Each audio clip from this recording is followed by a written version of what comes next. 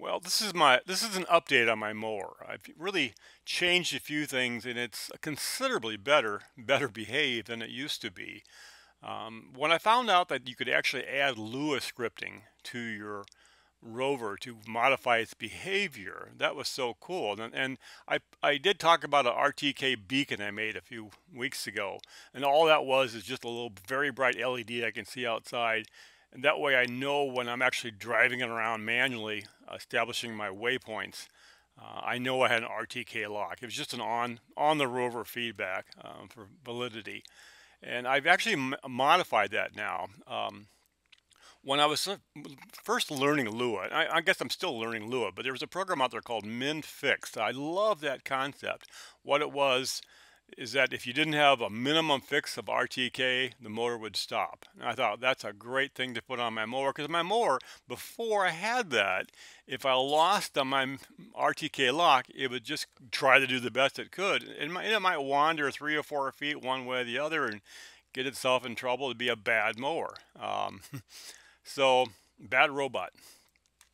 So anyway, I actually incorporated that concept into my electric mower, and man, I can't be happier. Here's a video of it right here. Now, I'll kind of explain it as I go along here.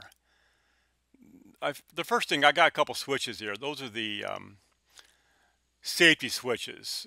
I have to flip them on, otherwise the mower will not start ever. All it is just a safety override.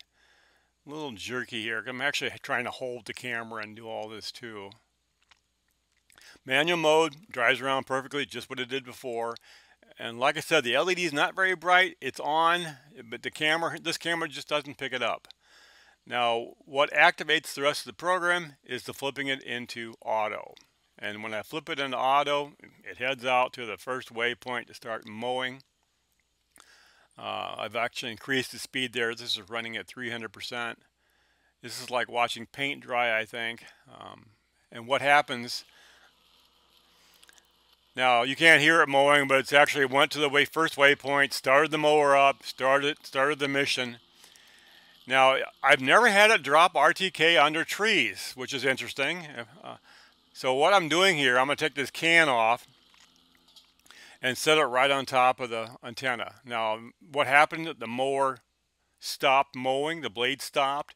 It switches to manual mode, and it's going to wait right there until it reacquires the RTK. Okay, I took it off. There it goes. Happily on his mission. Now, let me stop this here. The problem is, I found out the reason I had to have this RTK lock feedback on the rover is that I would just suddenly drop the RTK. No rhyme or reason. It could be close to the building, close to my transmitter, far away from the transmitter. It could be clear blue sky, and still would just drop. It wasn't really the receiving problem. What it was is the end trip, I found out, and I got it. The problem was my funky Wi-Fi in my shop. So before I get into that, if you want this Lua script, I did post that to the forum. That's the Autopilot forum there. Just search JT and HC. If I get around to it, I'll post it on my GitHub page. I have not done that yet. And if you can't find it anywhere, just drop me a line. I can get it to you. It's not that big, but it works extremely well. I'm very happy with it. So this is my problem I was running into, is that my shop Wi-Fi, my shop is probably several hundred feet away from my house, and the only way to get internet signal here was through, I put up a microwave bridge. Okay, so what I had the cable plugged into my modem router in the house. It will actually then send it to a microwave. The microwave transceiver picks it up the shop, and I have another router over here that provides the Wi-Fi. Well, through this convoluted process, something is happening where I'm either losing packets or retransmitting or something. I know that my speed is down in the shop compared to my internet speed compared to my house. My house does have fiber optic, and I got a pretty new quality router there. This is the hand-me-down I have over here. But my radio noise, SIK radio noise, is higher out in the shop than it is on my porch. And when I'm using this to mow as the base of my shop, about every 30 to 45 minutes the signal gets dropped. And this is why I'll walk back to this computer, and all the colors are red, nothing going in and nothing going out. And if I restart it again, it comes right back up. And since I got the RTK lock requirement now, when I restart it, I'll also hear the motor and start mowing again because it's reacquired the signal. And I was just like, I couldn't understand what it was doing and why it was doing. And so for trying, I went ahead and took the computer off of here, took it off of my porch, which is then using the Wi-Fi of the house. It has never lost the signal. Never. It's just so much better. And it mows better. The GPS has higher accuracy on the home Wi-Fi than the shop Wi-Fi. I didn't think that was possible. It still said RTK. However, I think the signal was getting old. The data length of time to get from still processing. Eventually, I would lose it. But for a long time, it was just questionable before it would completely go red. So, and I did some experiments. I'll talk about that a little bit there too, where actually I set the mower up, had to go back and forth and hit the same place on a real small waypoint radius, and it did much better on the home Wi-Fi than this shop Wi-Fi. So what I did here, let me move me here for a second. Okay, up here you can see the 0.03. Okay, that's what I was moving this down to, because this was working before. Even on the shop Wi-Fi, it was still working. I would occasionally leave some grass. Sometimes it's because of the mower's fault. Sometimes it's because of my planning fault. But this is how I do it. I mean, this is kind of old news to a lot of people on the forum, but if you're new to this, I drive it around manually. I establish these waypoints, and then I take it back to this wonderful program, this mission planner, Autopilot. Congratulations and thank you for all the hard work everybody put into this program. Anyway, I process this from I make a polygon, these dots here. Then I can automatically fill in the mowing pattern with the survey grid. And the distance between lines up here, the 0.3, it roughly translates to 1 foot. That's what I was getting down to. And that worked really well. It did most of the mowing correctly. But now I got this better Wi-Fi. Now it mows 1 foot, which is insane. But I was watching it the other day, and sure enough, the mowing was like 1 foot. My mower is a 20-inch, so I'm gonna start playing around and making this number increasing again, because now it looks like I'm spending a little more time mowing than I have to. Yeah, I get a great yard, but it certainly takes a lot longer to mow. So let me get this back up here for a second. So that's been working good. I like the spiral from my little mower. The turning is kind of slow. I like the long runs it does. So I still, like I said, leave some. And this was my mistake here. This is the grid I had, and I just didn't really manipulate too much of this grid. But this little area right here corresponds, I think, to this area here in the middle a little bit, where I had some gaps between the waypoints.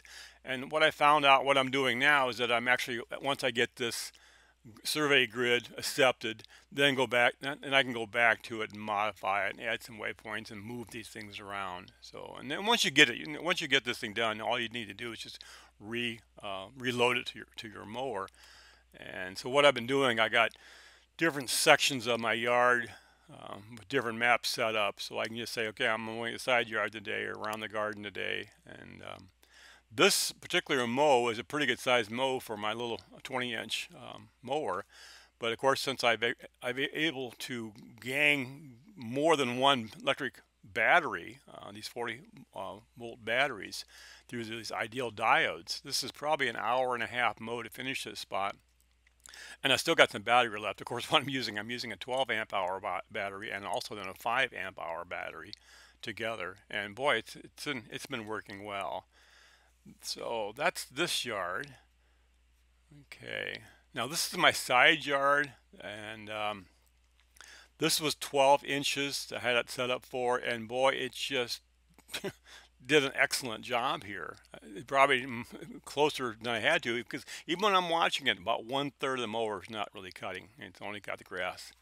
So I'm gonna have to re-establish it. This is a mulching mower. That's why there's no grass stuff to pick up here. And one of the things I find out what I'm doing, since I just can set it and forget it, um, I'm mowing a little bit more often, which is supposed to be good for the grass anyway.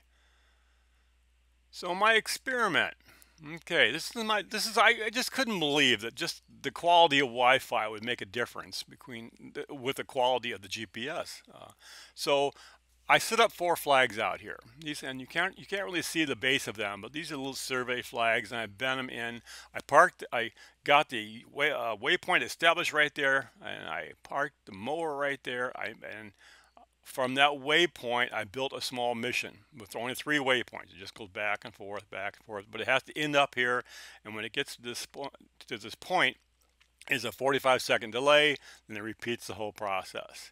So on the shop Wi-Fi, I was 0 out of 5 for returning exactly. And what I did, my waypoint radius, I had this thing set to 0.05, I believe, really small, because I wanted to make sure, because I have a project coming up, I need extremely good accurate on my waypoint finding. And it did perfect on my home Wi-Fi, or 4 out of 5. But the shop Wi-Fi, they were 2 to 5 inches away from where they should have been. It was just kind of wandering around. It was close, and it wasn't really spot on. And even though this spot is only about 100 feet from where I'm transmitting with my telemetry, it still dropped the RTK. I had that red screen again, had to restart again, it started back up again. So it's not the distance. It's actually the noise. It's actually the Wi-Fi, I do believe. So anyway, when I did the same pattern from my same mission on the home Wi-Fi, 4 out of 5 times. 4 times it was spot on, within a ½ inch. I had that wire ½ inch from the tire, and that wire was ½ inch from the tire. I could not believe the accuracy. One time it was 1 inch ahead, so it was like it didn't approach it fast. It must have been going quick and kind of coasted through the spot. But I don't know. I'm really happy with this one. So this has really changed how I appreciate this mower. I can go ahead and just let this thing run now. Turn it on, set it, and forget it. So that's my updates. Extremely happy. This has really become a useful device now, instead of just something to work on. Anyway, if you can't find that Lua project or Lua script, drop me a line. Other than that, I hope this helps.